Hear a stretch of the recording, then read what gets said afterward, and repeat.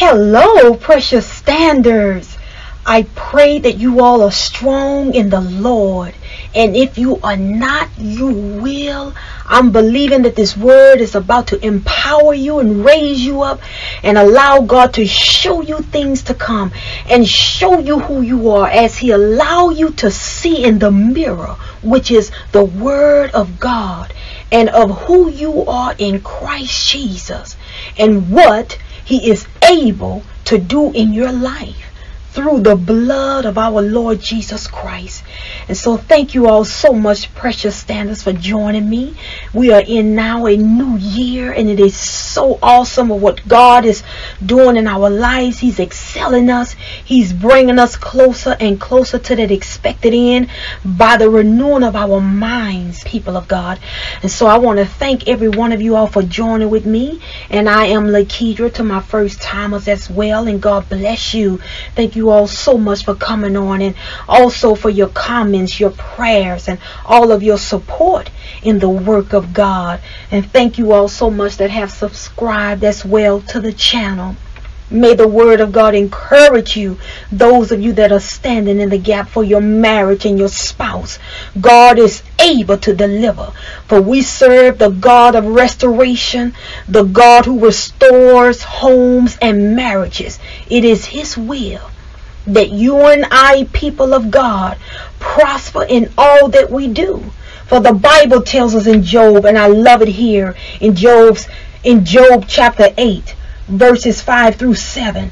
But if you pray to God and seek the favor of the Almighty, and if you are pure and live with integrity, He will surely rise up and restore your happy home. And though you started with little, you will end with much. And this is exactly what we see happen in Job's life. The Bible tells us in Job chapter 42, verse 10, it says, and when Job prayed for his friends, the Lord restored his fortunes. In fact, the Lord gave him twice as much as before. And precious standards, Job, he is our example. The Bible reveals to us in James how when Job endured through times of tests and trials, in the end God was merciful and tender towards Job.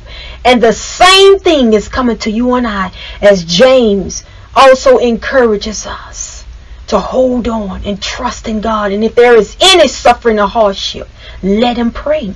And this is why the word of God tells us that if you pray and seek the favor of the Almighty, and if we live a life that is filled with godliness and integrity, and if we are living a life that is pure, and we know the pure one lies in you, the pure one resides in you, the one of integrity, the one who is holy, the one who dwells in you, is the very one that is rising up, restoring your home again. Hallelujah. And what you started off with, that was little, you will end with much. Believe it, people of God. It doesn't matter what you are seeing right now, what has happened in your life. He is raising you up. He will rise up and deliver. For the Bible tells us in Job chapter 9, verse 10, He does great things, too marvelous to understand. And He performs countless miracles. God performs countless miracles. Nothing is too hard for Him. He does great things, too marvelous to understand. As the Lord Jesus Christ tells us what our Lord God done in the beginning, the one who is marvelous, the one who is awesome, the one who does great and mighty things, too marvelous for us to understand. Jesus said, as it is recorded in Matthew chapter 19, verse 4, that in the beginning God made them male and female. And He said, this explains why a man leaves his father and mother and is joined to his wife, and the two are united into one flesh. since they are no longer two but one. Let no one split apart what God has joined together. God does great and mighty things. He does miracles more than you and I can count. Nothing is too hard for God. Believe and receive, precious standards. God doing a mighty work in your marriage. That God is doing a mighty work in your life. That God is raising up your home, causing it to be happier than it ever was before. The little you started off with, believe that there is coming greater. God is about to cause you to receive double for all your trouble and all of your pain and shame. For nothing is too hard for him. He does great and mighty things, more than you and I could ever comprehend or ever understand. Also, as the word of God tells us in James chapter 1 verse 17, whatever is good and perfect comes down to us from God, our Father, who created all the lights in the heavens. He never changes or casts a shifting shadow. The Lord God is the one who gave you that marriage, people of God. It is a precious gift. And everything that comes from God is good for you and I. That marriage, God has already blessed and healed. He has already delivered. He has already restored. He has already made you one with your spouse. God sees the end from the beginning. And so what you are facing right now, count it all joy, for it is the trying of your faith. These things that you are seeing now, they are subject to change. They are going to change as you hold on to the profession of your faith. Keep looking in the mirror, which is the word of God. That's what James also tells us. The word of God is showing you things to come.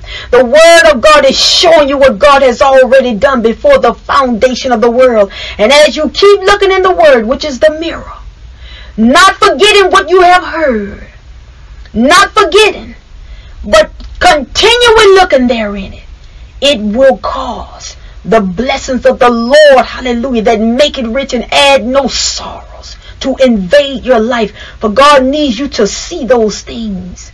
The Lord needs you to see it in your heart. See those things that be not as though they are, so that you will take a hold of them by faith.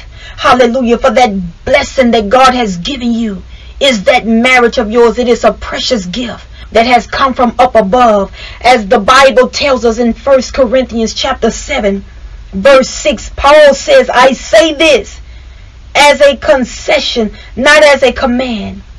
He says in verse 7, but I wish everyone were single, just as I am. But God gives to some the gift of marriage, and to others the gift of singleness. That marriage of yours is a precious gift, and it is good, and it has come from up above. And the enemy may be trying to fight you, people of God, but it is too late for him. He is a liar. For God has already given you these precious blessings, these spiritual blessings that has come from up above. And there is nothing the devil can do. This is why you must hold on to the profession of your faith without wavering. For we overcome this world. We overcome the evil one by our faith. The Bible tells us in Ephesians chapter 1 verse 3, all praise to God, the Father of our Lord Jesus Christ, who has blessed us with every spiritual blessing in the heavenly realms, because we are united with Christ. You see, we are made in his image and likeness. We are made in his image and likeness, as the scriptures say in Ephesians chapter 5 verse 31 and 32. A man leaves his father and mother and is joined to his wife, and the two are united into one. This is a great mystery. This is a great mystery, people of God. This precious gift, this spiritual blessing, where a man is joined to his wife and the two are united into one. This is what Christ revealed to us in Matthew chapter 19, when we read it in verse 4 through 6. The Lord Jesus Christ was revealing to us. He was revealing to us as he was dealing with the Pharisees concerning a marriage between a man and his wife. It is a mystery, but it is an illustration of the way Christ and the church are united into one. As Paul says in verse 33, so again I say each man, not some, but each man must love his wife as he loves himself, and the wife must respect her husband. You see, this is the way Christ loves the church, and the church is submitted unto Christ. You and I are made in his image and likeness. All of these things are spiritual blessings. They are good and perfect. They come from God.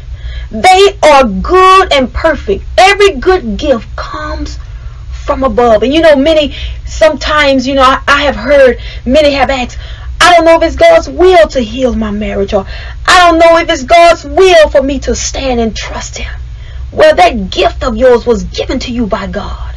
And the gifts are without repentance. What God has given you, it is yours. It is yours. It belongs to you. That union that God has made between you and your spouse, that is there to stay until death do you part. And the enemy wants to come in and divide and break up the home, but it is God's will that your home be happy and filled with joy. This is what we read in Job. It is God's will that you and your spouse be one and be like-minded towards one another, as Romans tell us. Be like-minded towards one another out of reverence for Christ Jesus. God Almighty broke down the wall of hostility and enmity that would come in and separate us. He broke it down and put it to death in his body when he was nailed up on the cross. Jesus said, what therefore God has joined together, let not man put asunder. Let not man separate. In other words, let not man come in and divide. Let not man come in and do things out of the hardness of their hearts.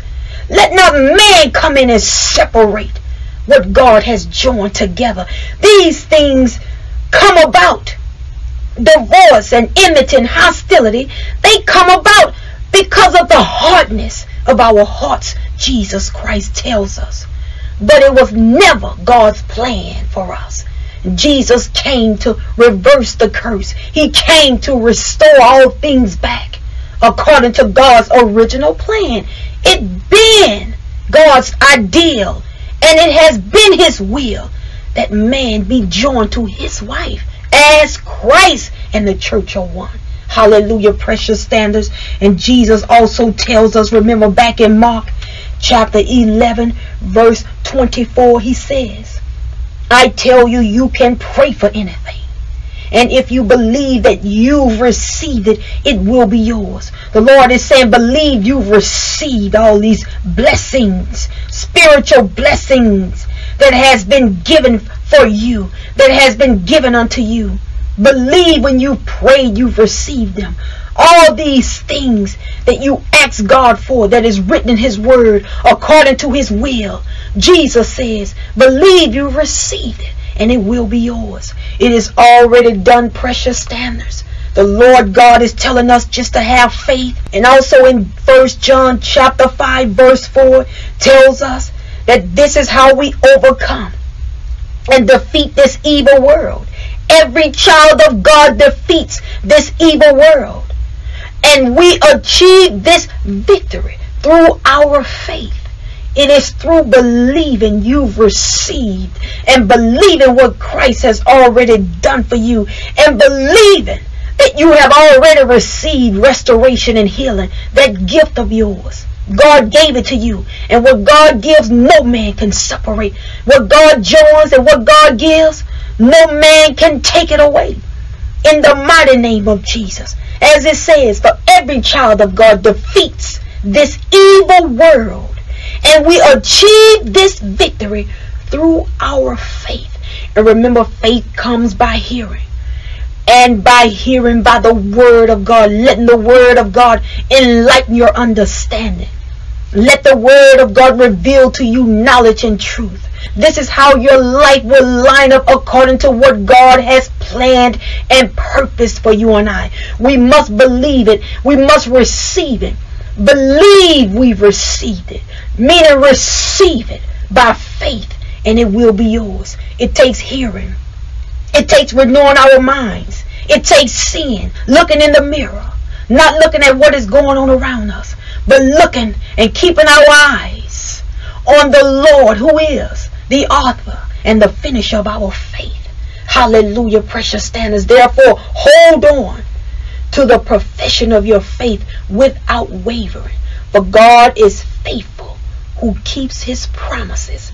Keep looking in that mirror of what God says about you. What God has revealed to you concerning your life.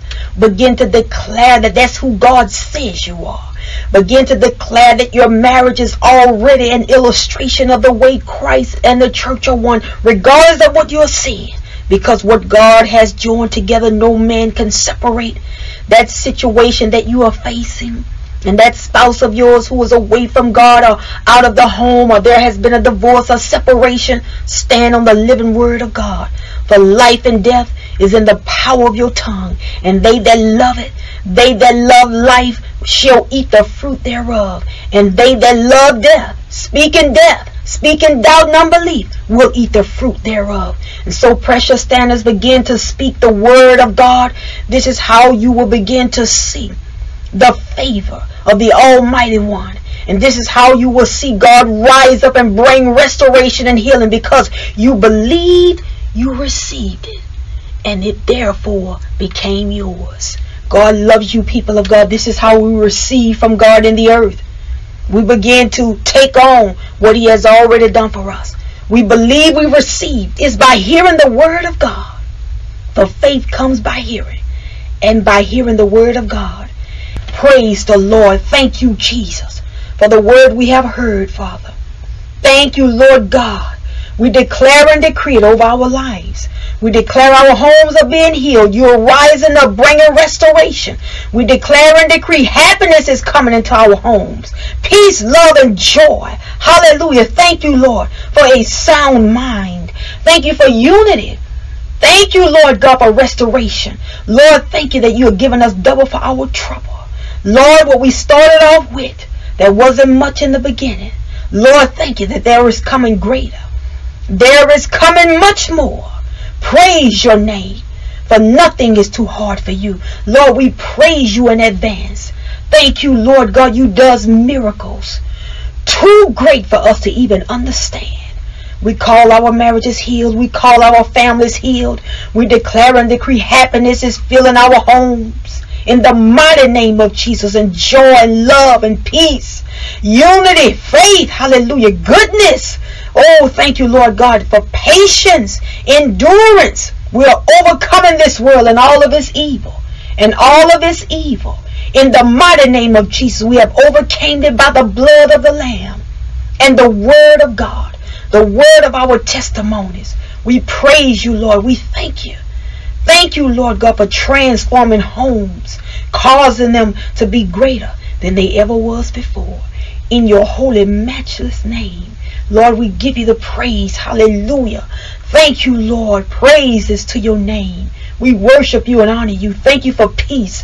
Thank you for speaking, Lord God, to our situations. Thank you, Lord God, for shining the light upon the darkness, removing doubt, fear, and unbelief, and bringing forth faith, renewing our strength.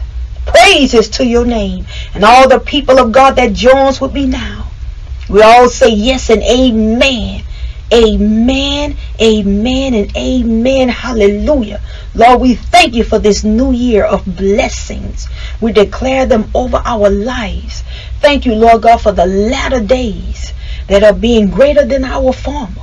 In Jesus' name. Precious standards, remember God loves you. He has already spoken over your life and over your situation. Claim it and receive it in Jesus' name, for it is already yours. Claim it and believe you've received it, and it will be yours. Stand on the promises without wavering, for God is faithful who promises. Remember, God loves you, and I love you too. And until next time, remember, you are blessed.